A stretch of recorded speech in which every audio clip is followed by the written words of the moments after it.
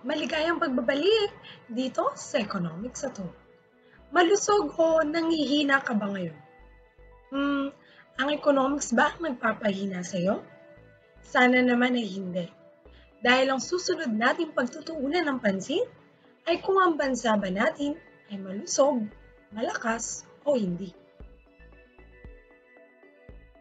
Bilang mag-aaral, bakit nga ba mahalaga pa rin na malaman kung paano sukatin ang pambansang kita?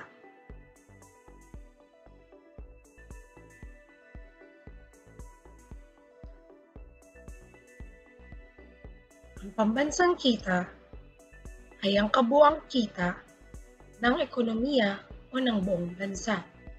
Ang mga sumusunod ay ang mga kahalagahan ng pagsukat sa pambansang kita ayon kila Campbell McConnell at Stanley Wu.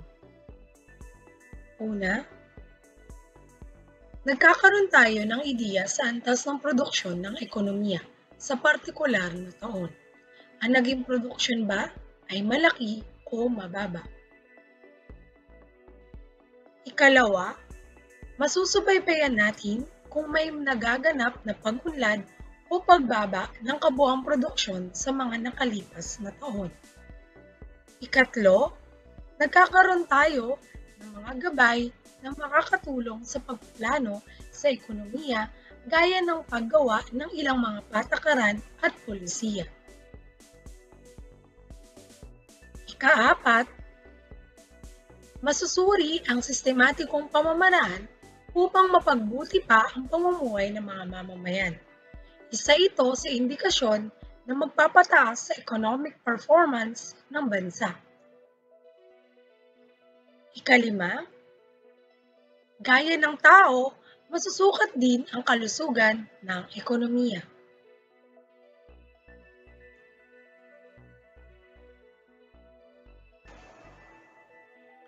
Mayroong dalawang paraan ng pagsukat ng pambansang kita, ang GNI o Gross National Income at ang GDP o Gross Domestic Product.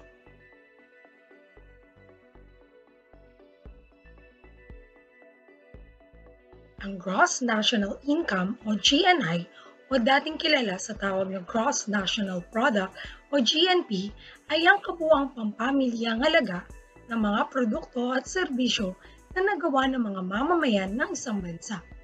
Ibinibilang dito ang mga mamamayan ng isang bansa na nagkakaloob ng salik ng produksyon sa kahit saang bahagi ng mundo. Sa konteksto ng Pilipinas, mas madali itong matatandaan bilang gawa ng Pilipino.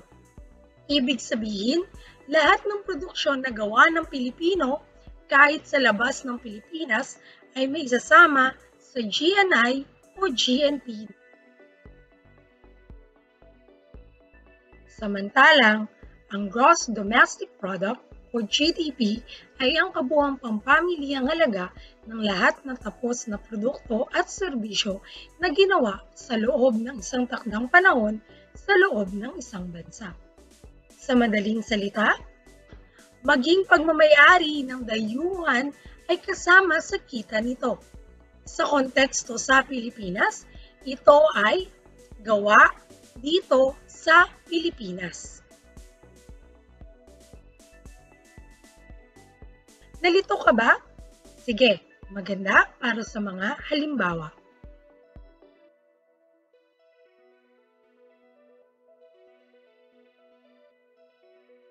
Ang mga overseas Filipino workers o OFW ay nagpapasok ng kita sa Pilipinas. Remittances ang tawag dito.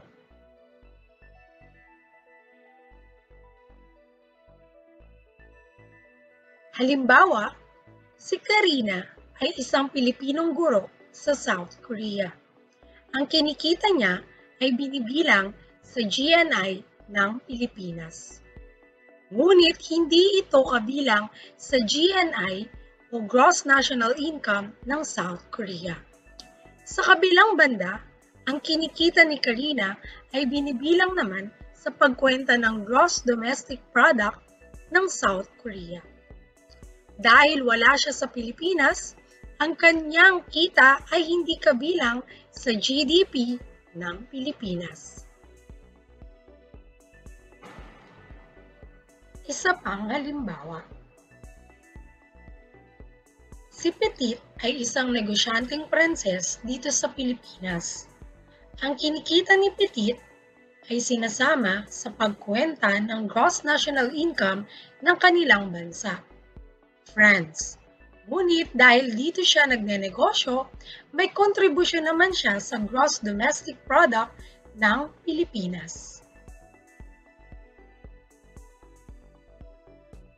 Sa pagkwenta ng GNI, ang pinal, tapos o na buong produkto at serbisyo lamang ang isinasama. Bakit?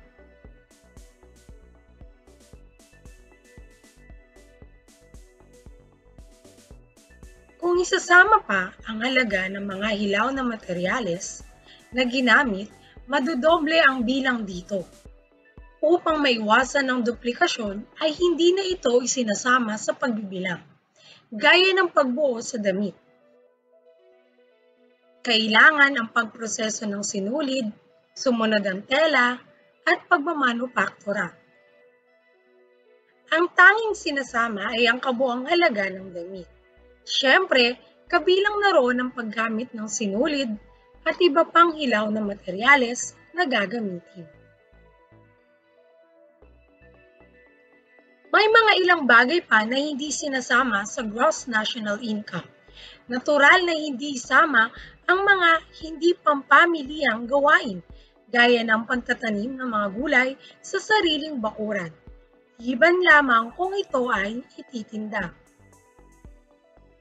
Mga produktong mula sa informal na sektor o underground economy. Ito ang mga pampamilya na walang naipapakita na dokumento at hindi nakarehistro ukol sa kanilang gawain.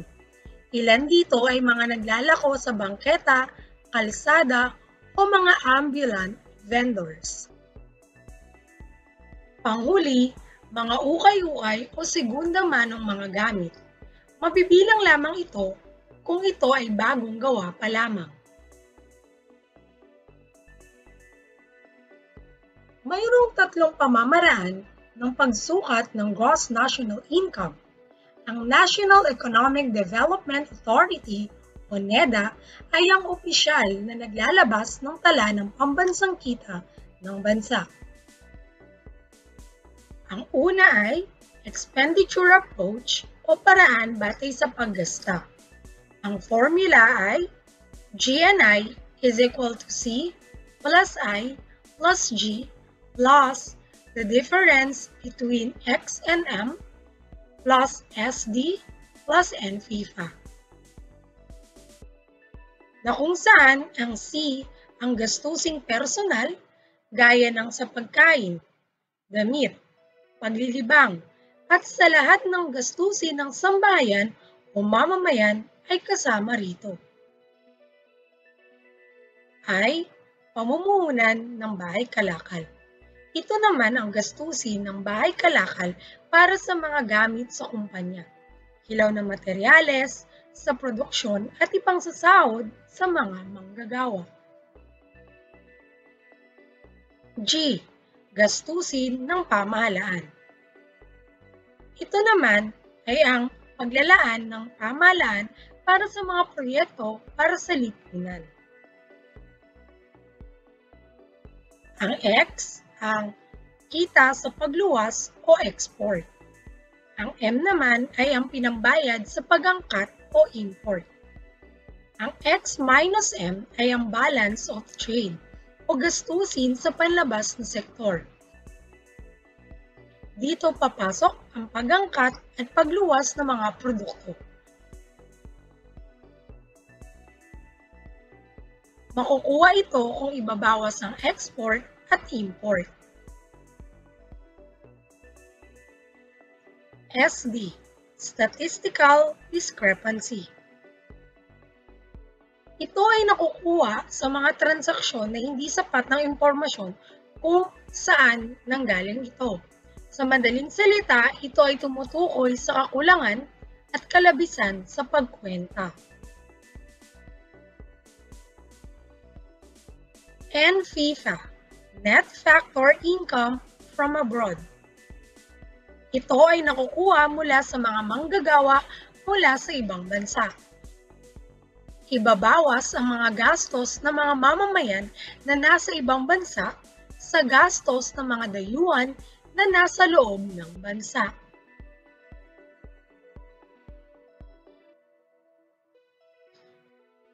Ikalawa, ang Industrial Origin Approach o paraan batay sa pinagmulang industriya.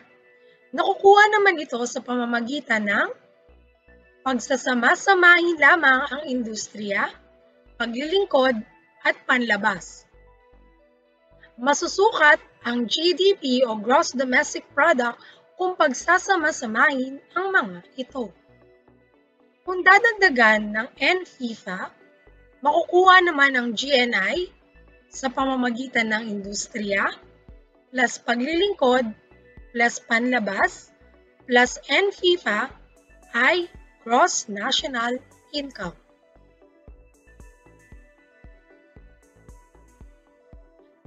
At ikatlo, ang Income Approach o paraan batay sa kita. GNI is equal to CE plus NOS plus D plus the difference of IT and S. Na kung saan ang CE ay ang compensation of employees o sahod na natatanggap ng mga manggagawa. NOS o Net Operating Surplus o mas kilala sa tawag na tubo ng mga pribadong korporasyon o pagmamay-ari ng pamahalaan at iba pang mga negosyo. D ay ang Depreciation o depresasyon. Ito ay ang pagkaluma sa yamang kapital, dulot na rin ng patuloy na paggamit dito.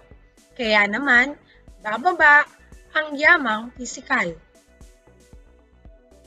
IT ay ang indirect tax o ang dituwirang buwis. Mga buwis na ipinapataw ng pamahalaan sa mga produkto gaya ng value-added tax. At ang S ay ang subsidiya o subsidy na pinansyal na tulong na ibinibigay ng pamahalaan na hindi tumatanggap ng kapalit na produkto o serbisyo.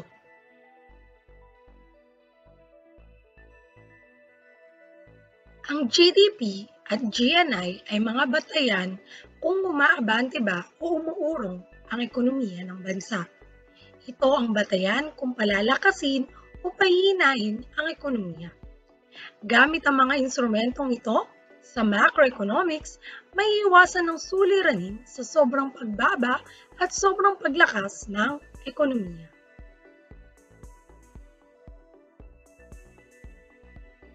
Ngayong nalaman mo na ang ilang konsepto sa Pambansang Kita, paano mo ngayon mailalarawan ang ekonomiya ng Pilipinas?